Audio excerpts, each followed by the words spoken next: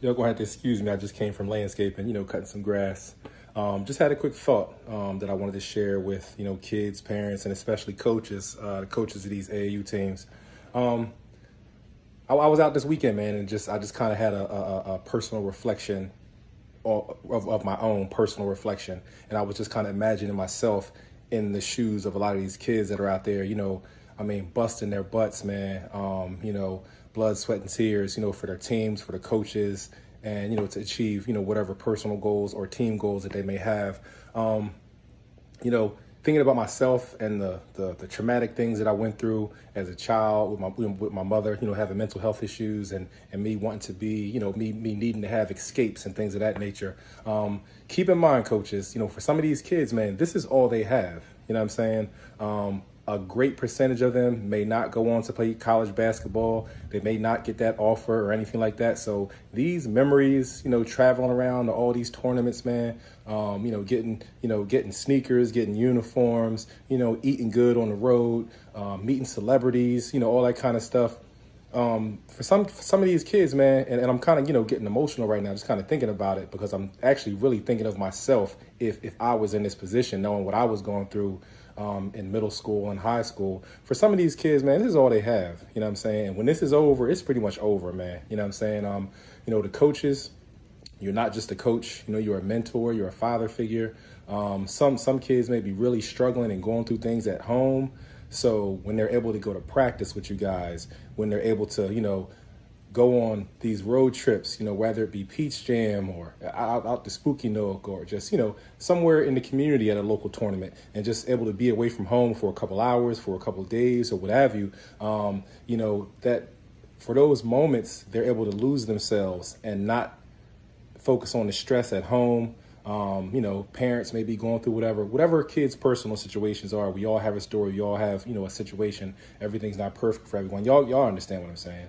But just keep in mind, man, I don't want to keep saying the same thing over and over again, but, for some kids, this is all they have. And these moments are special. So, with that being said, don't rush the weekends, slow it down, allow the kids to, after the game, shake hands, take some photos, relish in the moment, you know what I mean? Don't rush, just slow it down, for these kids, you know what I mean? Just slow it down for them, man, allow them to enjoy, allow them to have fun, because the last thing, that I would want in this situation is that, you do all this AAU and all this traveling and, high school's over and that's pretty much it. Just when the smoke clears, all of your memories are just a blur. You know what I'm saying? So you want the kids to have some great memories, man.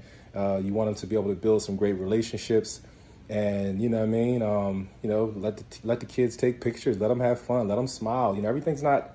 I get it. It's parts of the AAU culture that I don't understand, will never understand, because I'm just me, playing my role. But I have some insight as far as how some things goes. But I know that you still got to have fun with the game.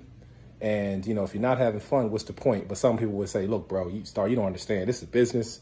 You know what I mean? It's money involved. We got the sneaker contracts. I get all that.